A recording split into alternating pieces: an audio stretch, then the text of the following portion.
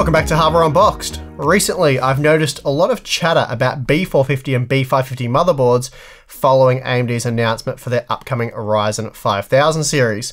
It seems like a lot of you still aren't clear on the differences between these chipsets, and as a result, I've seen many B450 owners who are concerned about what they should do, whether they should upgrade or not for these new Ryzen 5000 series processors. So in this video, I'm going to talk about how these chipsets differ and talk about why you may or may not want to upgrade to support an upcoming Zen 3 processor. Also, I understand that AMD did complicate this discussion somewhat earlier in the year when they announced, alongside the release of their Ryzen 3 3100 and 3300X processors, that they would be axing support for Zen 3 with all 300 and 400 series motherboards. Thankfully though, due to pushback from the community, and we even dedicated a video where we strongly suggested that AMD reconsider, they quickly walked back that decision and announced that the 400 series boards, so motherboards using either a B450 or X470 chipset, would receive support for Zen 3 processors, now more commonly known as Ryzen 5000. So that means processor support is now actually superior for B450 motherboards, which officially support Ryzen 1000, 2000, 3000, and now the upcoming 5000 series. Though you will likely have to pick which of these series you wish to support, as a single BIOS revision is unlikely to support them all. Compare that to the B550 chipset, which only officially supports the Ryzen 3000 series and the upcoming 5000 series, though please note the 3000 series APUs such as the 3200G and 3400G aren't supported by B550 motherboards. Rather, APU support is limited to Renoir, so the Ryzen 4000 series of APUs, which I should add aren't supported on B450 motherboards as far as I'm aware. Now, the key advantages to the B550 chipset is PCI Express 4.0, but this is a little bit confusing as this feature isn't actually enabled by the chipset. Technically speaking, there is no reason why B450 boards can't also offer the same level of PCI Express 4.0 support as B550 boards, as the support comes directly from the Ryzen 3000 series processor. They're just using the 20 PCI Express 4.0 lanes from the CPU. In fact, we have seen BIOS revisions in the past from the likes of Gigabyte, which did enable PCIe 4.0 operation on their B450 motherboards, but that was later removed, I imagine due to pressure from AMD. I'm not going to get into that one here, but the point is PCIe 4.0 support on B550 boards comes from the CPU, not from the chipset. This means all B550 motherboards only support PCIe 4.0 for the primary PCIe x16 slot, designed for the graphics card, as well as PCIe 4.0 for the primary M.2 slot, designed for high-speed storage.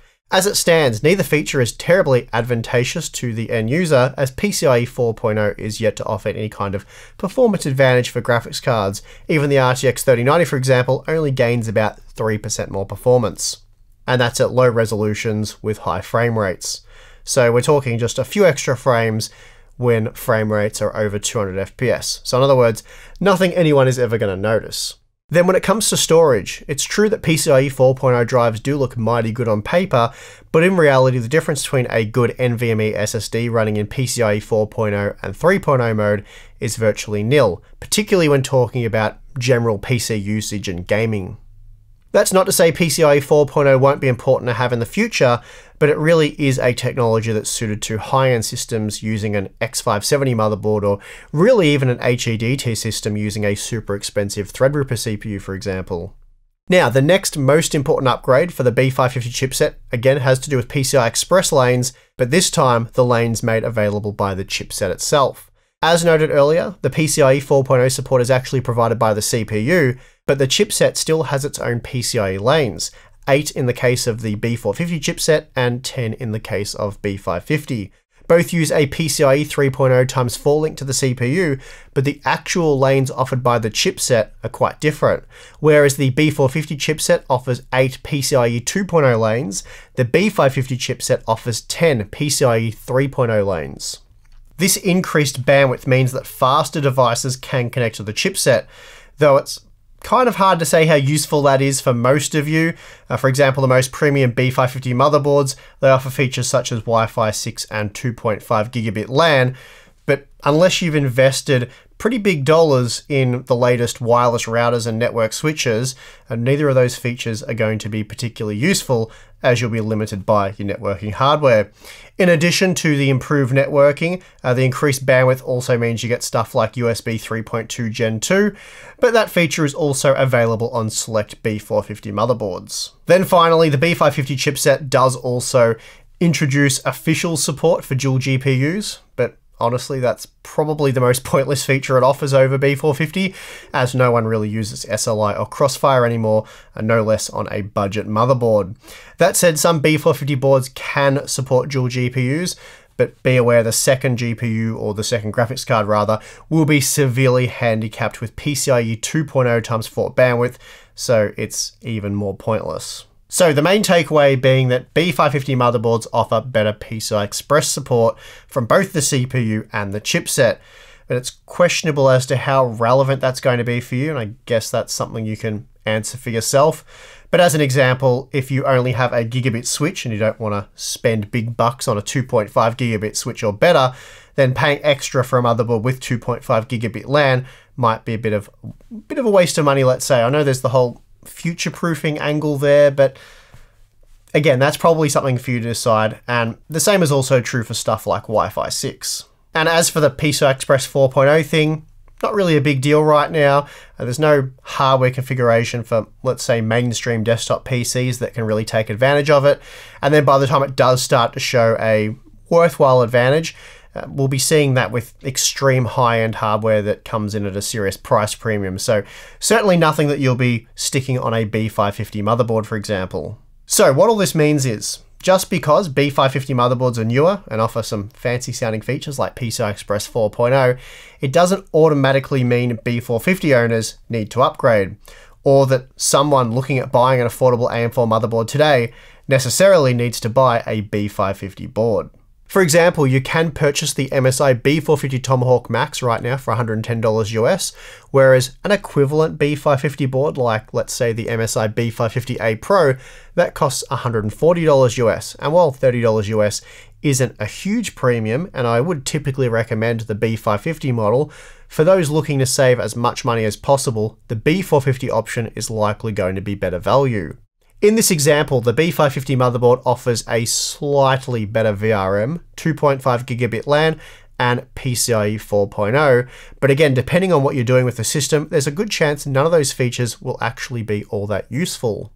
So in short, for those looking at upgrading their current Ryzen 1000, 2000, or 3000 series processor with an upcoming 5000 series model who already own a decent B450 motherboard, I see basically no reason why you'd need or want to upgrade to a B550 board. Again, if you have something like the MSI B450 Tomahawk or the Max variant, there's little to be gained by upgrading to a B550 board, and really you'd need to be spending upwards of $160 US anyway for a worthwhile upgrade, and at that point you're halfway to buying something like a Ryzen 5 5600X. So my advice is this: if you already have a B450 motherboard and you plan on upgrading to a Ryzen 5000 series processor, keep the board and wait until January 2021 for the Zen 3 BIOS and upgrade your CPU then.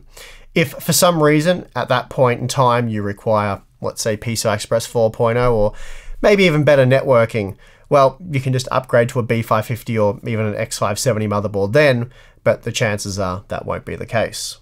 Speaking of Zen 3 support, I've confirmed directly with AMD that there will be no performance differences to be seen between B450 and B550 motherboards when running a Ryzen 5000 series processor. They already have this working in their labs, so B450 support is already a thing. The delay after release will simply be to allow board partners time to get their B550 and X570 boards up to speed and iron out any bugs that may surface once the masses start upgrading to the new processors. So, you know, the usual teething issues we see with these new CPU releases. As for VRM performance, our existing testing should tell you everything you need to know, and AMD has confirmed with me directly that VRM load is practically identical between similar spec Ryzen 3000 and Ryzen 5000 processors. So in other words, expect the Ryzen 9 3900X and 5900X to place an almost identical load on the motherboard's VRM. Also, as explained previously in many of our VRM related content pieces, VRM thermal performance, while useful information that can help you purchase a higher quality motherboard at a given price point, it's not the be-all and end-all of motherboard performance. How you configure the computer and what you plan on doing with it will determine just how much attention you should pay to VRM performance. For example, if you plan on running a 12 or 16 core Ryzen processor with the intention of executing core-heavy workloads for extended periods of time, then VRM thermal performance will be something you'll want to take note of, especially if you live in a warmer climate. However, if you're only planning on running a 6 or even an 8 core Ryzen processor with no intention of upgrading anytime soon, then VRM quality is less of an issue. Likewise, if you mostly just play games, then again, VRM quality will be less of an issue, as you won't be taxing all cores at 100% for extended periods of time. So in short, the intention of our VRM thermal testing content is to help you narrow down your motherboard choice. For example, if you're tossing up between one of 3 motherboards at say $150 US, and they all have the same features, but one has been proven to have a much better quality VRM, then that's likely going to be the board you should buy, regardless of the CPU you plan on using or the applications you'll be running. For example, for us, the MSI B450 Tomahawk stood out from the competition, offering similar features to similarly priced models from the likes of ASRock, Gigabyte and Asus, but with far better VRM thermal performance. This made the B450 Tomahawk a popular choice for those snapping up the exceptionally good value Ryzen 5 2600 and then the 3600, and with so many of them now in use, it's great to know you can hold on to it when upgrading to a Ryzen 5000 series processor.